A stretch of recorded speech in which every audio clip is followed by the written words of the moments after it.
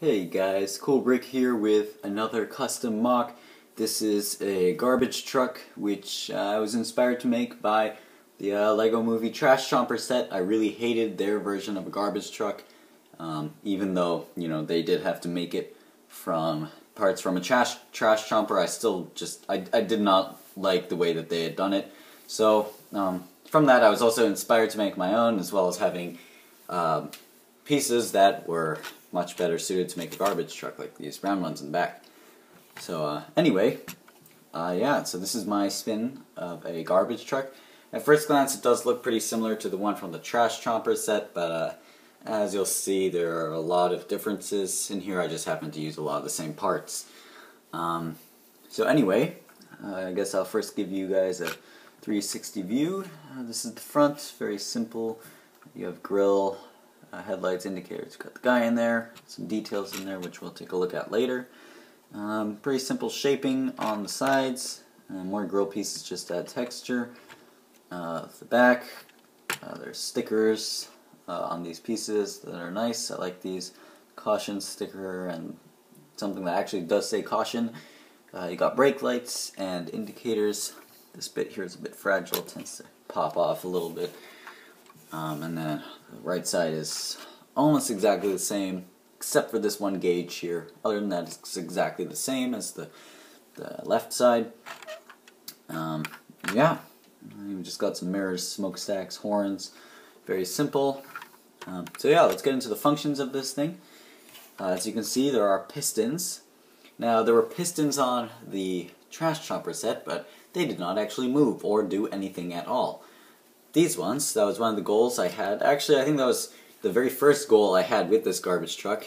There were a few main things that I really wanted to do with this truck. I wanted to use the round pieces on the back, I wanted the back to open, and I wanted pistons that actually worked. So, here we go. We have pistons that actually work. Now, this kind of fits. There are some gaps in here, but I did my best to close everything up.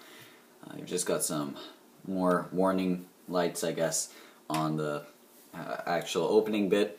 Unfortunately, this part does stick out a little bit on the top, but I did have to have that in that fashion. So anyway, I did manage to close this up for the most part. I can open this up, and it's quite simple.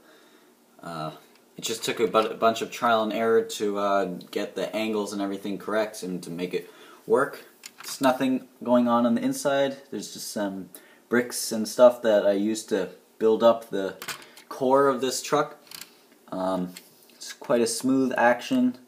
It is manual though. You gotta actually pick up this thing. There's no gearing or anything no knobs that you turn to make this thing go up. So it's all completely manual. But I am really, really happy that I got those pistons to work. The mechanism for this is pretty similar to the one of the Trash Chomper. If I can kind of show you guys the inside of that. They're just two beams, and this thing rotates on two axes, so it can go like this, and it can also go up and down like that. And the combination of both allows it to get this fluid movement. So again, that part's a bit similar to the Trash Chomper. As far as detailing, you guys already saw the sides and everything. So the last part of functions, I guess, is in the interior. The interior is actually kind of fragile, or I guess the cab section. Obviously we have these opening doors, that's all good and nice. But I used some sketchy building techniques on the cab. As you can see, there's some sideways building on here, in here. So you can see that. And then to actually get that to work, I had to do some sideways building on the roof of the cab. And so because of this, I made the top of the cab not easy to come off, but you just pull on the front. The whole front section comes off, so that's how you get access to the minifigure, who is offset. I did have to use jumper plates though. I didn't want him to sit in the middle, but he couldn't go all the way to the right side because his arm would hit this brick back here. Now you can kind of see the sketchy building techniques I was talking about, the way I attached these.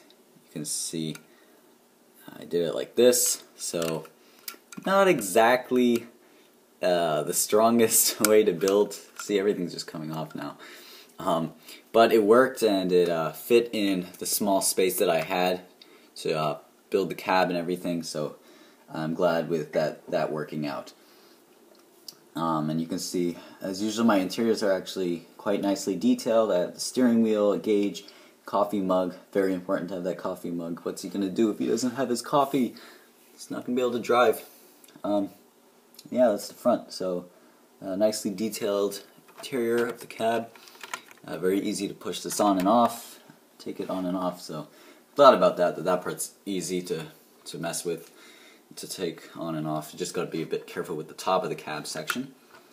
Other than that, yeah, this is the garbage truck I made. So, you guys can say what you think about this MOC, and as always, thanks a bunch for watching, and don't forget to comment, like, and subscribe.